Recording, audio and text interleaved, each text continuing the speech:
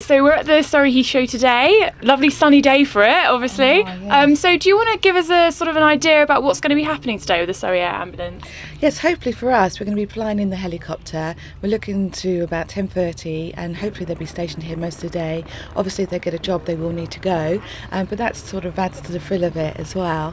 But you'll be able to see the helicopter, meet the crew, sit on the aircraft if you want and see what the equipment we carry, and it's very exciting. So it's a good opportunity for people to find out a little bit more about what the Surrey Air Ambulance actually does. I think one of the biggest issues we have is that getting across that we are a charity and it costs 1.7 million to keep the aircraft flying.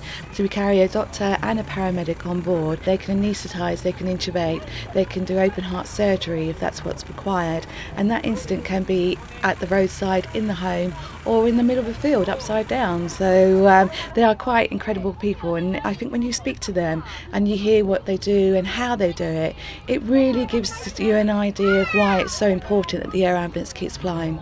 In terms of who's going to be here today, who can local people meet and what can they find out about the Surrey Air Ambulance? And they can find out about different ways they can support us.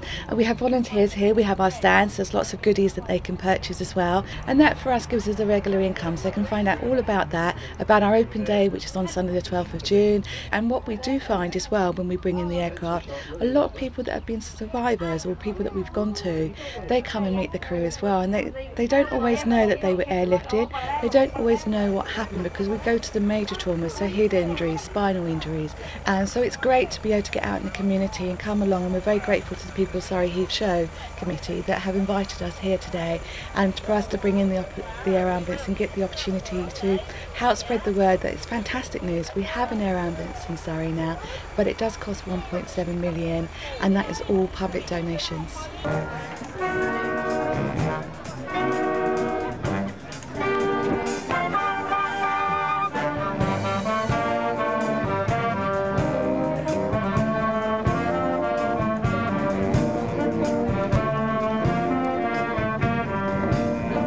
Perhaps you could just tell us a little bit about why you're here today, what you're hoping to achieve. I'm here because I'm proud of what the ambulance service do for the community of Surrey Heath and generally throughout Surrey. And I'm here with some fantastic volunteers who are volunteering their time to show firstly how to do basic life support, so in a sudden cardiac arrest, how you can prevent somebody actually dying. And I'm also here to promote the work the ambulance service did by showing you one of our brand new, what we call a DMA, double manned ambulance, which is what is traditionally expected when you dial 999. What can people expect to sort of see and learn from you today? Hopefully they'll go away thinking, well, I didn't know that. That's the first challenge today. If we can go away and make people think about what the ambulance service does and really try and educate them about how important it is that if necessary only call an ambulance in a dire emergency, in those recognised unexpected trauma situations or unexpected medical emergencies.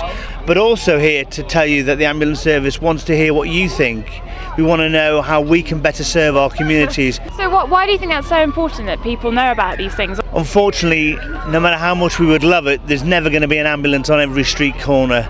And in financial constraints, as we find ourselves in growing demographics and increasing population numbers, we need to think smarter and act outside the box, whilst not compromising on delivering our core ability to provide early intervention care that will help prevent, promote and preserve life where possible. The ambulance service is grateful and looking for any able and willing person who can volunteer sometime. It may be a case of training to become what we call a community first responder, where they're given basic medical training to respond to those life-threatening calls.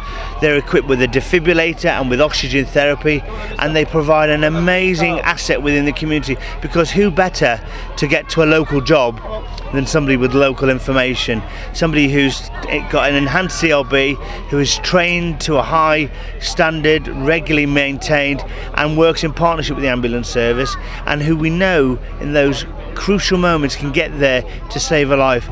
Community responders have been a success within CCAM, helping improve our out-of-hospital cardiac arrests statistics, but more importantly, it's about giving everybody a fighting chance to live.